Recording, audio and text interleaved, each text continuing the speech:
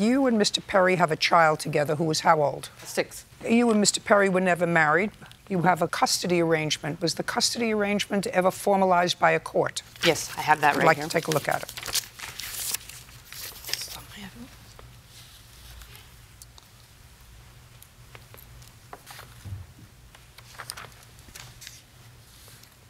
So you created this agreement. It's a total joint custody agreement. Correct. Which means that your son... Daughter.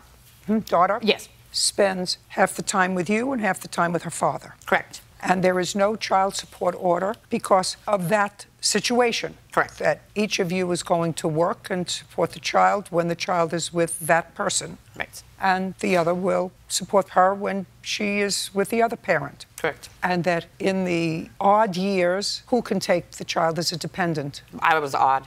And you could take the child as a dependent in the even years.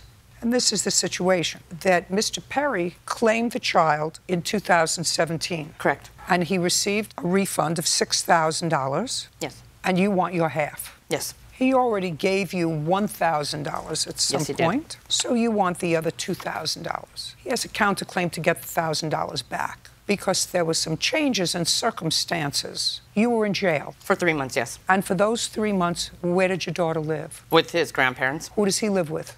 Technically, his grandparents. He's not there very often. Whatever. They were with their father. Okay, that or was... the father's family while you were in jail. Right, that was 2018.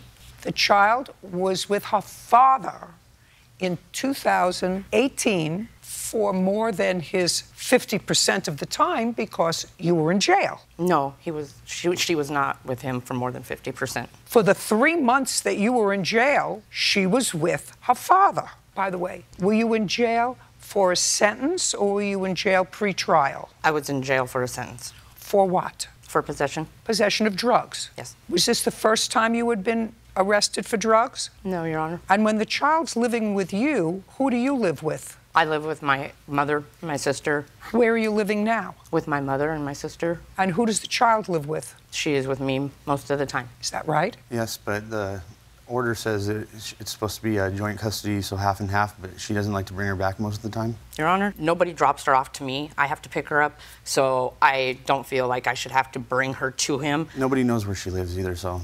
They do all have the address, actually. Well, Mr. Perry, do you work? Yes, or not right now, I don't, but I... He doesn't. I did for... When did you work? All of last year. Who did you work for? I worked for Apex Auto Body. What happened to that job? I just kind of quit. Why? Because I wanted to be a painter instead of a detailer, and I wasn't able to move up, so I'm going to start looking for something else where I can paint. Crossing my eyes. Who did you work for in 2017? Westwood Inn. From when to when? It was from April to like October. No, right around November. Westwood Inn is where? It's in Lakewood, Colorado. What were you doing there? Waitress. Full-time or part-time?